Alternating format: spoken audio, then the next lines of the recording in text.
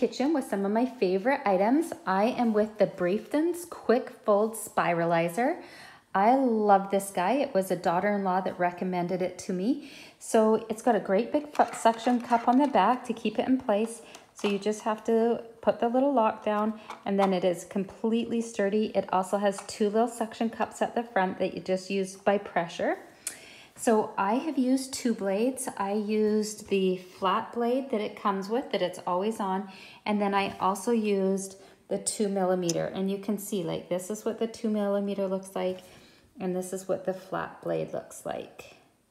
Comes out more like this. And it comes with many other sizes. It has this convenient drawer right here. You can pull it out. It has a 3mm, a 5mm, and a 7mm, as well as the 2mm that I just used, and then the flat blade that is always on there. I love it because it all stores away so easily, so conveniently. And the same with when you want to store this. Oh, the other thing, look at how small it gets. So pretty much that's the wastage, which, you know what? That's still yummy. You can eat that. So there's very little wastage. It has a nice little core right there. That's the flat blade there. When you want to change the blades, let me show you how easy it is. You just pull that little lever there.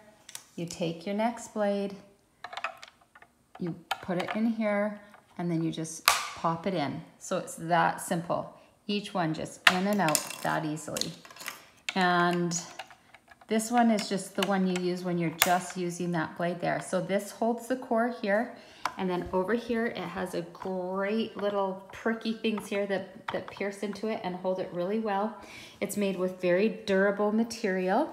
And then it's also very easy cleanup because it just like, I just rinse it in warm water. I use a little bit of soap if I have something sticky like an apple. But other than that, it's very easy to clean up. So then when you want to fold it away, you just need to unlock it. You need to pull this out, and then this just folds up like this. So I'm doing this one-handed, but so it just folds up like this. And there you have it. It's that simple. So nice and small. This is the big suction cup. It works perfectly. Those are the little guys right there at the bottom, and there's the blades. So there we have it. I think you'll be happy with it. If you're looking for a spiralizer, this is the one.